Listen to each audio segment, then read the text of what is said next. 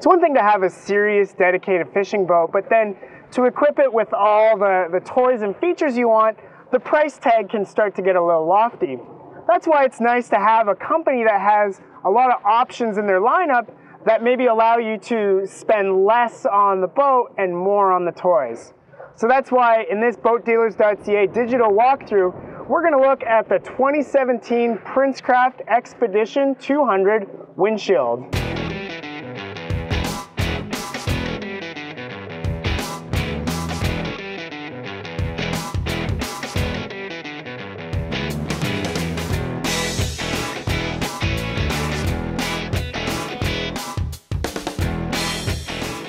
The Princecraft Xpedition 200 is a 20-foot boat with a 92-inch beam, but better yet, it has a dry weight of about 1,500 pounds. It has a large stern cast platform, as well as what I think is probably the largest bow casting platform in this segment.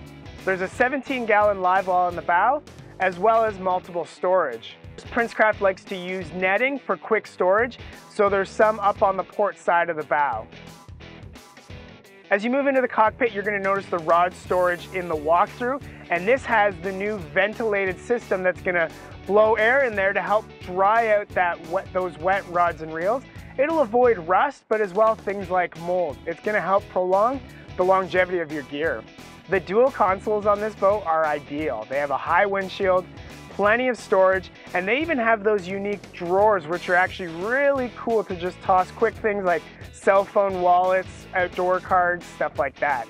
Even though this is a hardcore fishing boat, they've incorporated things like jump seats, so when you want to have the kids go for a quick ride around the lake, or even better, tubing or water skiing, because there is the optional ski pylon here.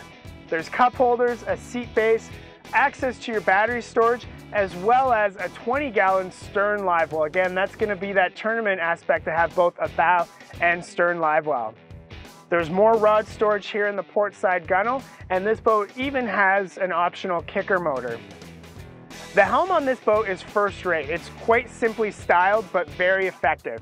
It has twin gauge clusters in the center, as well as that single row of aircraft toggle switches.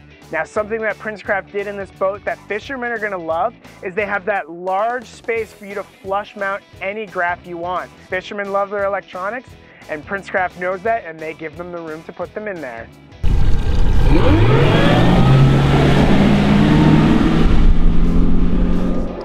If you're new to the Princecraft brands, one of the first things you can expect in terms of how their boats run is that they run really dry. You can see where the water breaks behind me.